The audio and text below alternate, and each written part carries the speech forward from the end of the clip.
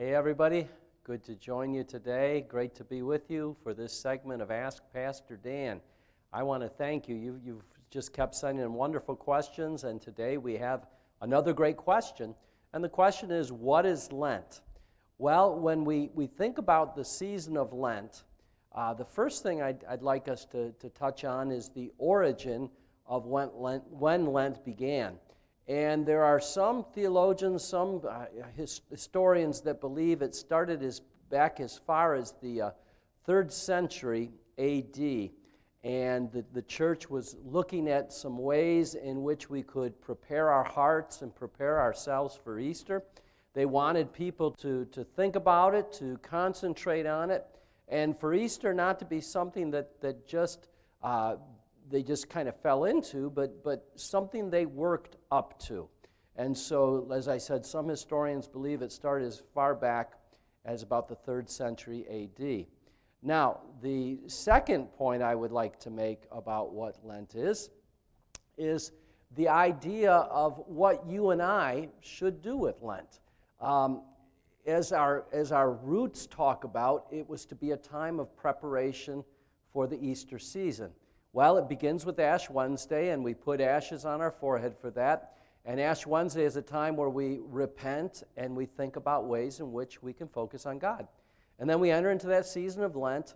And in the past, a lot of people have felt very comfortable giving something up for the season of Lent.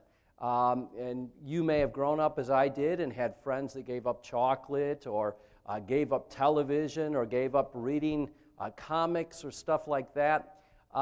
And today, as adults, we may find people give up coffee. Again, they may give up television. They may give up the internet or Facebook, which isn't always a bad thing. And so the first thing a lot of people think about with Lent is we've got to give up something as we prepare to work toward Easter. And it's a way of giving adoration or devotion to God as we prepare for the Easter season. What I would like to encourage us to do is not only give something up, but I would like us to embrace something as we give something up.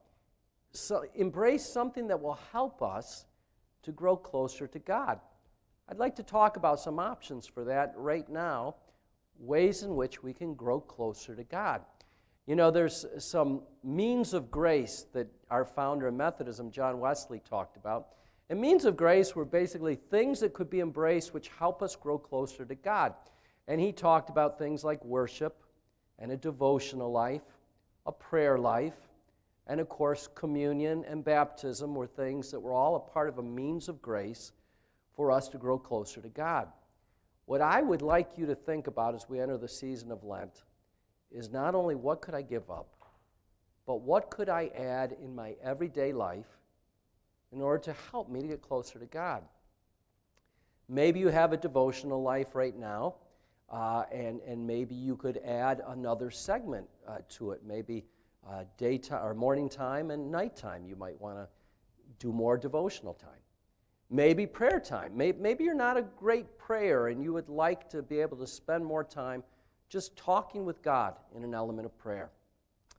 Maybe you're good at devotions and at prayer, but you'd like to do some kind things, charitable, loving Christian things for people as a way of demonstrating your faith and growing closer to God.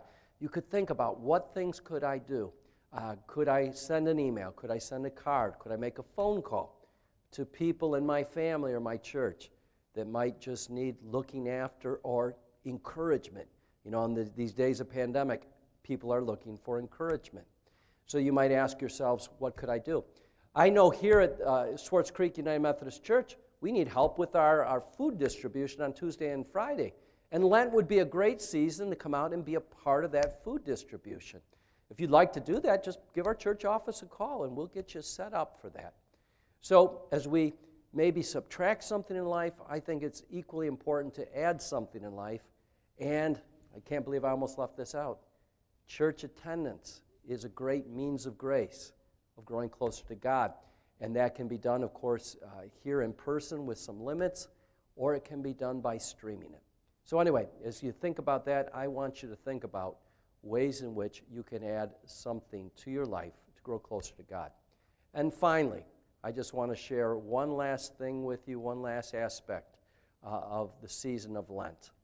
And in the season of Lent, it's not a legalism. It's not a, do I have to do it, or what if I miss a day, or I slip up and I drink coffee, or I miss a day where I don't do my devotion. It's not like that. It's simply meant to be a tool that helps us to grow closer to God. I don't want you to think of God sitting up in the sky with a hammer waiting for you to take a sip of coffee on the wrong day and then all of Lent is blown. It's not like that. God simply wants to use something like this to let you know He's reaching to you every day. And He hopes that through this kind of discipline, we realize how important it is to reach to Him, reach for Him, and we also discover life feels different when I connect with God intentionally on a daily basis. The 40 days of Lent will show you how important that can be. So I hope that's something maybe you take part in this year. I hope you notice the change of those disciplines in your life, those means of grace, and I hope that God blesses you as you take part in that. Let me pray with you now. Oh God, we thank you so much for the season of Lent, for it leads us to the day of Good Friday and the day of Easter, the resurrection of our Savior, Jesus Christ. We pray, oh God, that if we choose to take part in this, help us to truly see, perceive, and feel the power of the Holy Spirit reaching into our life through this time of devotion. We ask this and we pray this in the name of our Savior, Jesus Christ. And may God lead us and bless us. In Christ's name we pray. And may all of God's people say, amen. Well, God bless you. Have a great day. Be careful of the snow outside. And I hope you take part in Lent and you find it to be very, very meaningful. We'll see you next time.